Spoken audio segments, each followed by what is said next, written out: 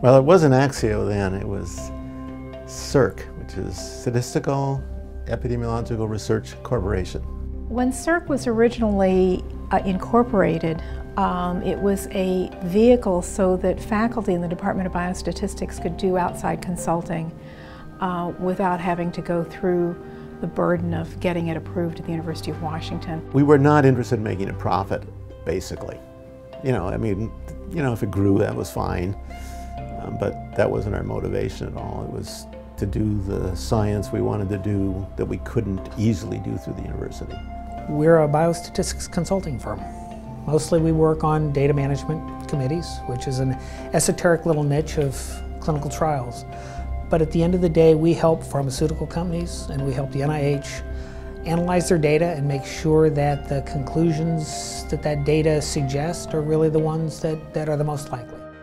Because of Axio's roots with UW, they offer, or they used to offer research assistantships to biostat students, and that's how I got acquainted with them. It's this connection that introduced me. Well, there's many reasons why I really like graduates from the University of Washington program in biostatistics. One, the program is very selective in who it lets in, so they're pretty much already pre-screened candidates. Second, having gone through the program and hiring several people who have come from the program, it's a much better program than many.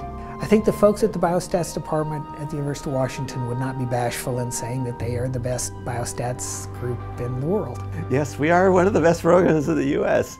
and therefore in the world. It's one of the top schools in the country. I was very, very honored when I found out that I was accepted at UW. When we go to a client and we say, oh yeah, Bobby went to the University of Washington and graduated, or Susie, came out of the University of Washington, that's instant credibility.